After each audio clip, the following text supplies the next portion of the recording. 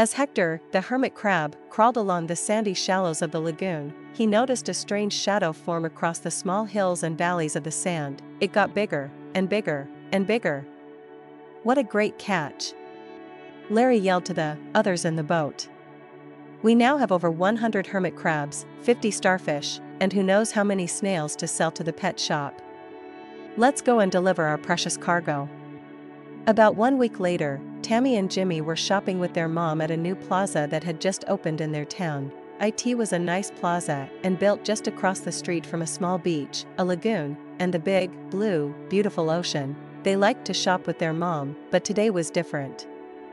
All of the stores were new, and their mom was shopping for a special gift and had told them that they couldn't buy anything.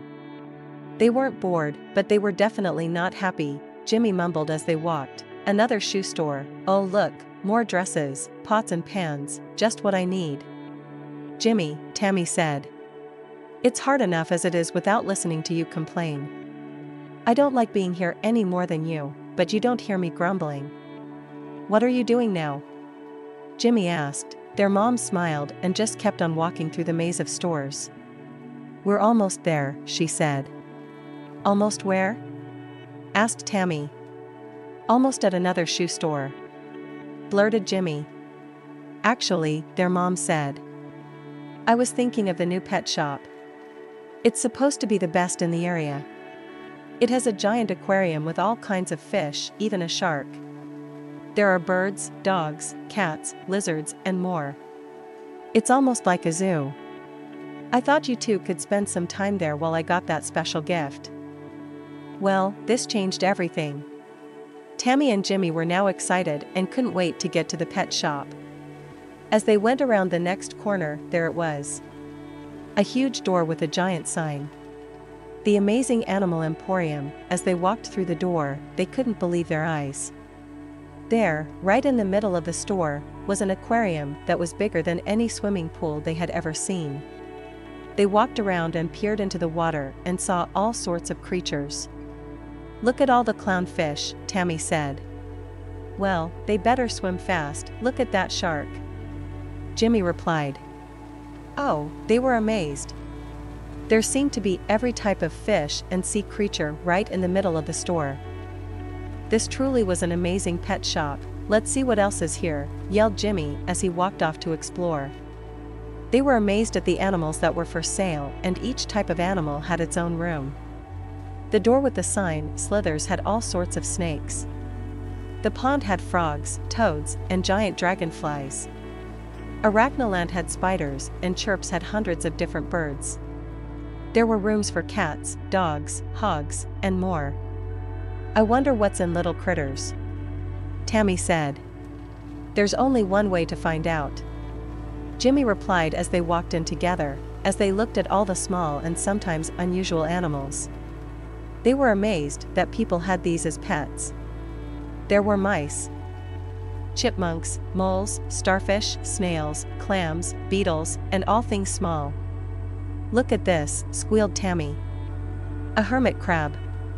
"Cool," replied Jimmy. Although the crab didn't do much, they watched with fascination as it crawled over the sand and rocks. Once in a while, it would start to come out of its shell and then quickly pop back in and cover its face with its giant claw. "He's looking for a new and bigger shell for his home," said their mom. "I'm glad I was able to find you too. This place is big." Tammy looked at the crab and said, "Bye, Hector. We'll miss you." Jimmy waved to him and turned to walk away. As the three were leaving, they heard a tapping on the glass. "I don't believe this," said their mom. "That crab is saying goodbye to you too. I guess we'll just have to buy him and have a new pet." Now the fun began. They had the salesperson get Hector, since Tammy already named him, and put him into a box.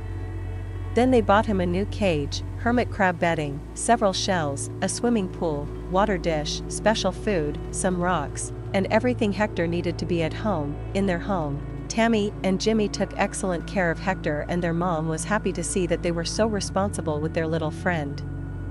But as time passed, Hector seemed to be less and less happy.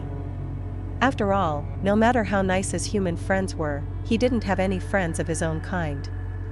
Hector missed his family and the open spaces of the lagoon that he was accustomed to. One morning, Jimmy and Tammy decided that although Hector was a good pet, he deserved things they couldn't give him. "Mom," Tammy asked from across the room. "Can we let Hector go? Don't you like him anymore?" she inquired. "Of course we do," said Jimmy. "But he isn't happy here and setting him free would be the best for him." Their mom thought. "Tammy and Jimmy are very unselfish and very smart. I am so proud of them." Later that day, their mom took Tammy, Jimmy, Hector, and all of Hector's things to the lagoon across from the plaza. Tammy carefully took Hector from his cage and placed him in the sand next to the shallows. Jimmy put his swimming pool and rocks in the sand, and their mom placed his food dish securely between two rocks. As they left with the empty cage, they thought they heard a faint tapping on a rock. They turned to see Hector and several other hermit crabs slowly crawling into the shallows.